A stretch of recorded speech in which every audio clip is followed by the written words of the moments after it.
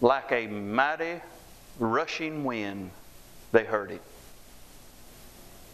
You ever heard a real good strong wind? I don't know about a good one, but a strong wind. It'll make a heck of a racket. And let that same sound get in a room. That was a sound. They didn't say it was a wind, but the sound of one. And then cloven tongues as of fire sat on them. Well, praise God. And they began to do something they never did in their life. As much as the time they spent with Jesus and doing the miracles that Jesus had told them to go do and granted them the authority to do it, they had never experienced anything like this. And they began to speak in a language they'd never known before. Their tongue was saying things that their mind knew nothing of, but yet they were speaking. That's right. And they were speaking as the Holy Spirit gave them utterance. Holy Spirit gave them utterance. Amen. People have been tried to be filled with the Spirit, and they think the Spirit of God, they think the Holy Ghost is going to talk with their mouth shut. He won't do it. He can't. It's your mouth. It's your tongue. That's right. But this takes faith, friend.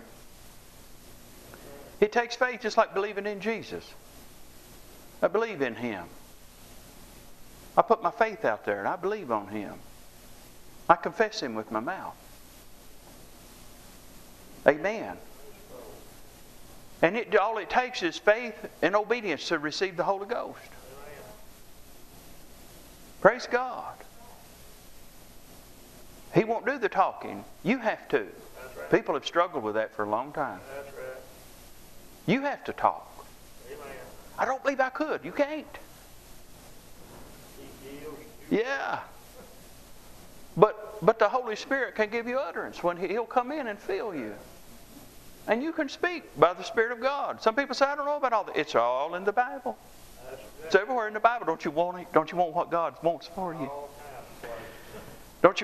Don't you want a wonderful gift that if God had a gift for you, it'd be wonderful? Amen. Huh? That's right. That's right. Don't you think if God had a gift for you, it'd be wonderful? Wouldn't it be awesome? Yep. Almighty God comes up and says, I'm going to give you something, boy. Got something for you.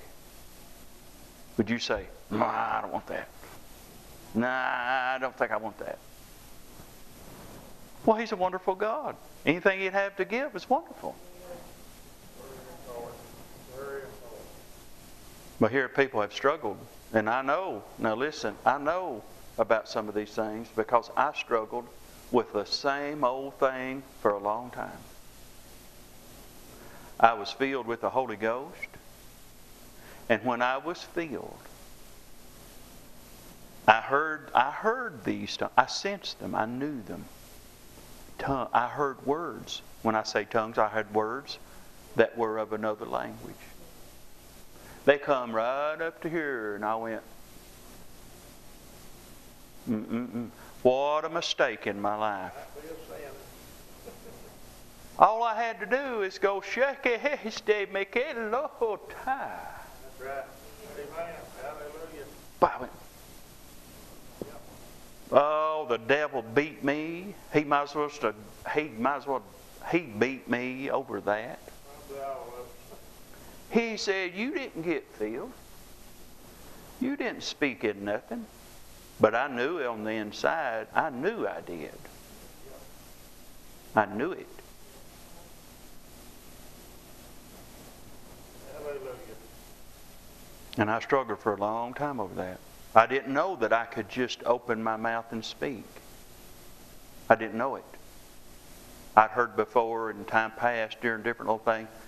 If you listen to some people, they'll give you the impression that the only time you can speak by the Spirit of God, by the Holy Ghost, is when something is happening or you're in a church service and the music is blasting or praise is going on. But something's got to be different than normal.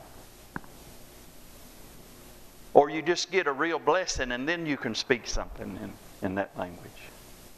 Well, this place to look. But you start reading the Bible and it's not so. That's right. Amen. Paul said, I will speak with the Spirit.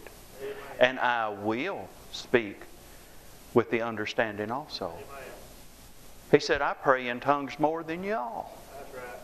All of them? Boy, that's a tongue-talking bunch. Man, Paul had to do a lot of praying in the Spirit to talk more than all of them. Whoa.